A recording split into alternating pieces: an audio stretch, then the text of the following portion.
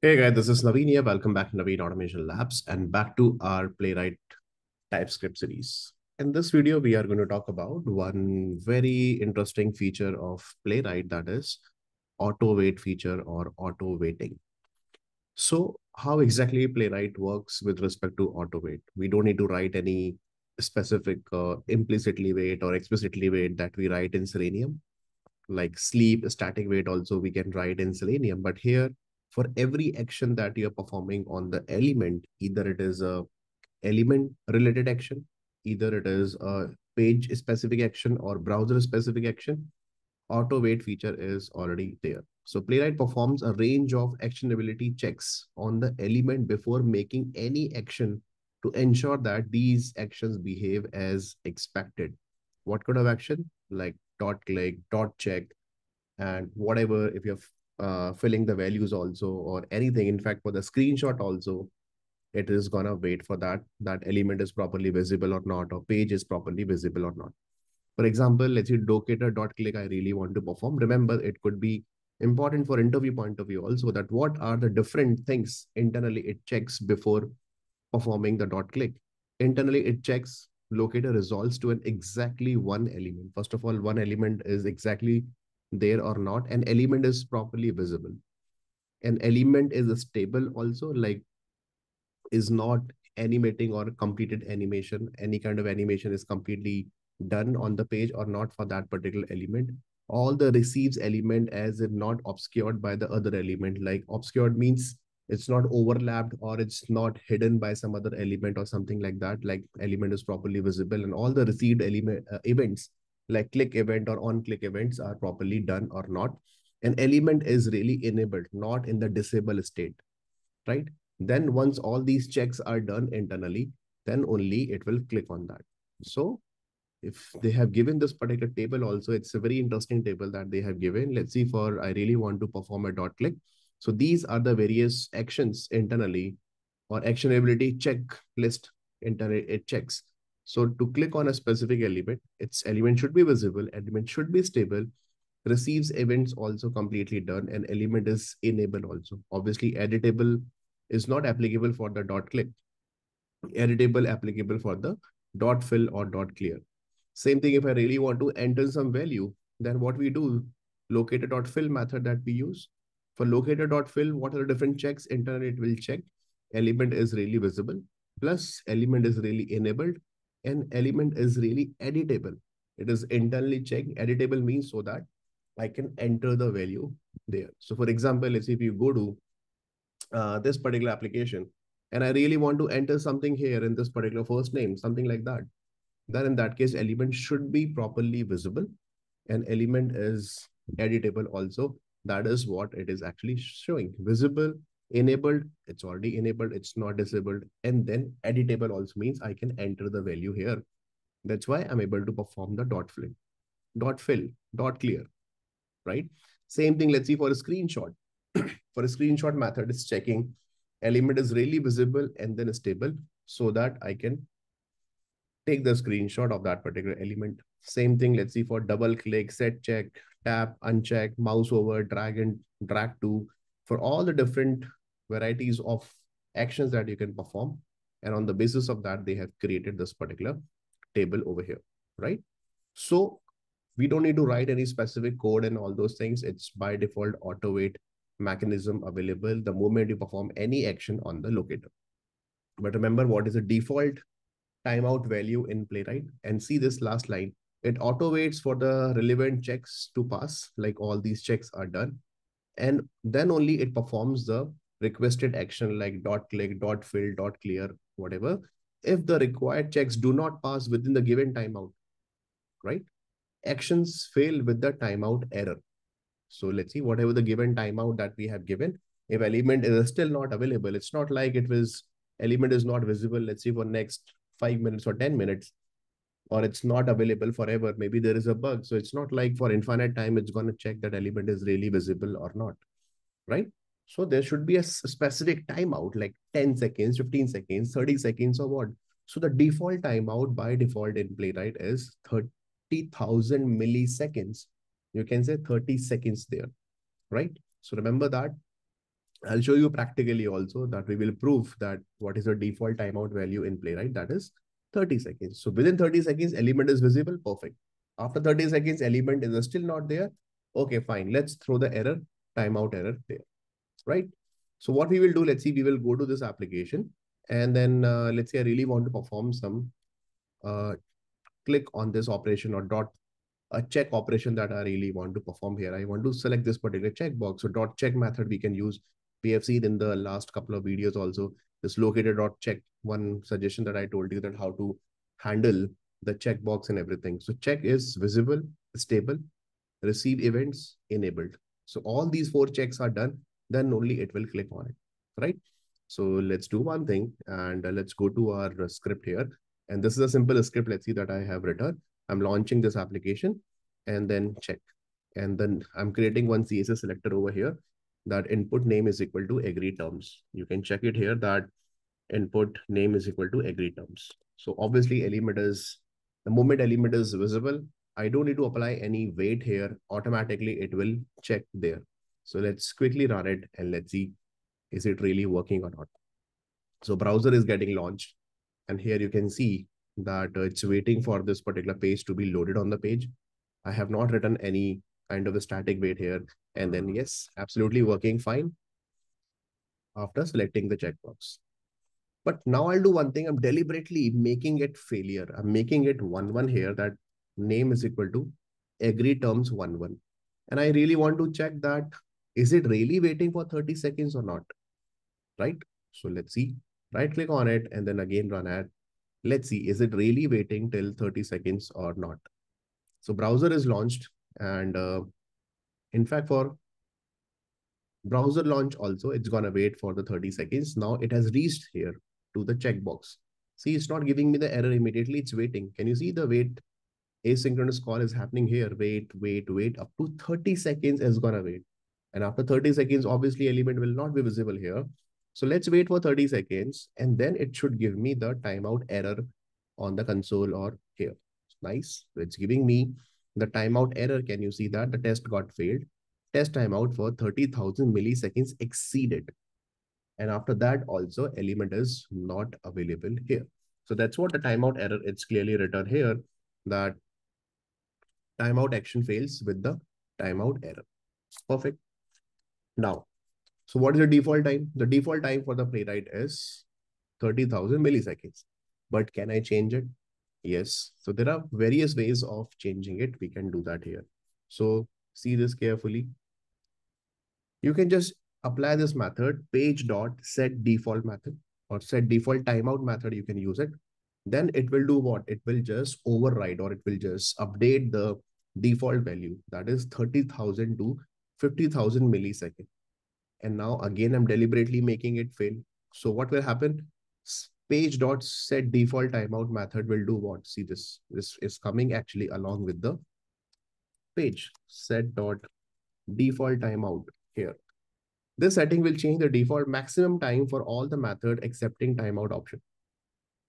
Right? So whatever the method which are accepting the timeout option in Playwright, and then now the new default timeout value will be whatever the value that you are giving it there, right? So let's use this. And then here I'm using that, let's see, 50,000 millisecond, right? And now again, I'm running it. So this time I'm running it. This time it should give me the error, but not after 30 seconds. It should give me the error, timeout error after 15 seconds because now we have overridden here. Now the latest default timeout value is 15,000. Now we have reached to this particular element at line number 18 step. Then it's going to wait for 15 seconds over here.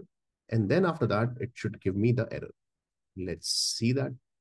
So see, it is still waiting. And now can you see the timeout error is done? And then saying that timeout 15,000 milliseconds exceeded, same thing, same error also, you are getting it here. It says that, okay, waiting for the element for this particular locator and timeout is done after 50,000 exceeded. Millisecond exceeded means 15 seconds exceeded over here. So now this is the one way that we can do it here, right? But let's see, let it be 30 seconds only. I'm just going to comment it out. If I really want to override, I can override here like that. But let's see, Now the default is 30 seconds. So I'm writing for our note point of view, our reference point of view. Here I'm writing that, okay, the default timeout is equal to 30 seconds, or you can say 30,000 milliseconds. But I don't want to wait for 30 seconds for this particular element. Then in that case, for every action that you are performing, you can give your own timeout also. So how to give that? Simple write timeout, colon, and whatever the timeout value that you want to give in milliseconds, you can give that. Let's see for this particular checkbox, I just want to wait for 5 seconds. So I simply say 5,000 milliseconds here. You don't need to write ms or milliseconds here, and that's it, right? So in that case, if I run it, what obviously it will give me the error, but it will give me the error when after 5 seconds it will give me the error, because I don't want to wait for 30 seconds or 15 seconds, right? So let's see this. It's reaching at line number 19 now, and it's going to wait only for 5 seconds. And after 5 seconds is giving me the error. Can you see that? Timeout, timeout 5,000 milliseconds exceeded. Waiting for that particular element is still not found. That's why I'm giving you the error over here. Perfect. So for every action that you're performing, dot click, dot fill, screenshot, for every method, there is one timeout optional parameter is available. Can you see that? Timeout with question mark? Question mark means this is the optional parameter. It is not mandatory to pass here, right? So you can just simply define whatever timeout for a specific element you are looking for. So let's say you're writing a test here, and there are different 10 steps you are writing. 10 different steps you're writing, page.locator, page.locator. For one locator, you just want to wait for 5 seconds, but another locator, you want to wait for 10 seconds. But another locator, you just want to wait for, let's see, 2 seconds. But for fourth locator, you just want to wait for the default seconds. So default will be 30 seconds will be applied over there, right? So that also the individual specific action also, you can define the timeout here, right? That is the third thing. Next thing is that, let it be like this. Again, back to 30 seconds is a timeout right now. But at the global level, if I really want to use for all the tests, because it's not the only test that we are writing. Because if you write this particular line number 14, set default timeout 15,000, it is applicable only for this particular element, right? Sorry, it's applicable only for this particular test, not for other tests. But what if tomorrow I'm writing, let's see, one more test here, couple of other tests also. So I'll do one thing, let's write one more test over here, right? So let's see, AutoWait check number 2, right? And let's write one more here, that auto check number 3. And this is, let's see, number 1. So 3 test blocks that I have written. And let's see, all the 3 blocks are having this exactly same test. But I don't want to write this one and this one and this one every time. See, all these are commented. Right now, by default, timeout is 30 seconds. But now if I really want to set a global property for all the tests, you can enable this particular configuration also, that at the beginning itself, you can write test.use action timeout, let's see, 10,000 milliseconds. So this will set the action timeout to 10 seconds for all the actions in your test. So for all the action means for every step, 10,000 milliseconds will be applied for each and every test here, right? So now I'll do one thing. Let's run it. After 10 seconds, it should give me the error. So let's run it and let's see. So 3 tests are there. So see the first test. Okay, see, it's waiting for the 10 seconds. And after 10 seconds, it should give me the error here. See, it's waiting here at line number 19 for the first test. Okay, done. And then the test is actually getting failed here, right? So we executed only the first one. Now you can execute the second one if you really want to execute from here. For second one also, it should wait only for 10 seconds. So again, let's see at line number 22. We are executing from here. Let's see. So see, now again at line number 30, it's going to wait for 10 seconds only. Why? Because we have given this global timeout over here, right? And after 10 seconds, it should give me the error. Same thing here, 10 seconds. For the second test block, see, AutoWait check number 2 here, and then they're still getting failed here. And timeout is exceeded, right? 10,000 milliseconds is giving me here. Perfect. So that is also absolutely working fine. So this is always a good practice. If you really want to overwrite globally, you can do like this also here. Perfect. So I'll do one thing. Let's see if I try to run everything from here. So see, run test in the current file. I want to run all of them together. So run test in current file. It's say 3 tests are running in the parallel mode. Here you can see 1, 2, and 3. Okay.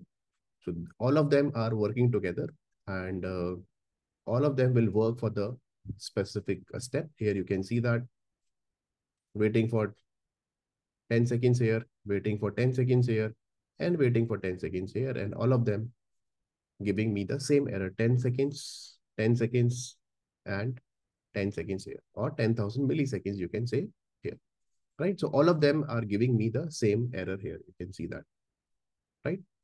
So yeah, this is also a really good option that you can do it whenever you're writing a script or in your framework, you're developing something like that.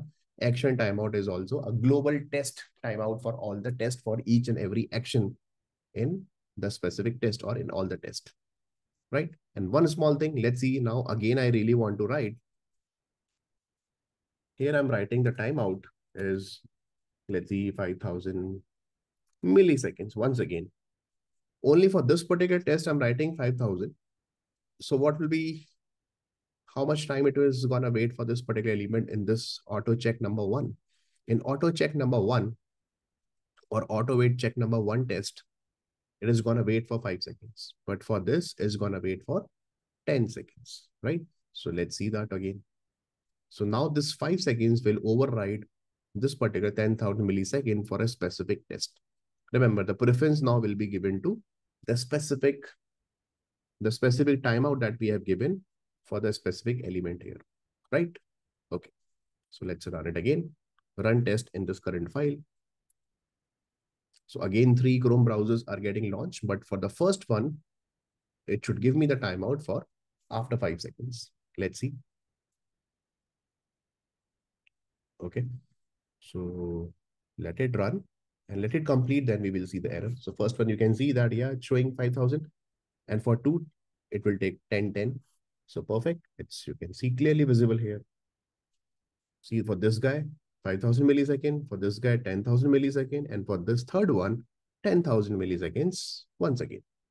Perfect. So I hope this is clear now, right? So at the time of interview, these kind of combinations people might ask. In fact, you can also use in your real-time projects also.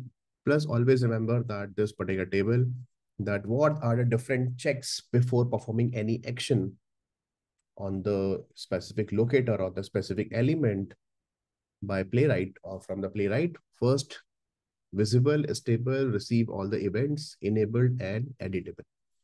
After that only, it will perform the action. And what is the default timeout in Playwright? That is 30,000 milliseconds, or you can say 30 seconds here. Perfect. So that's all for this video. I hope you liked it. If you like it, please subscribe to the channel. I'll continue with a lot of good videos are coming with respect to Playwright and TypeScript. Let me know in case of any issues in the comment section. I'll see you in the next video. Till then, take care and God bless you always.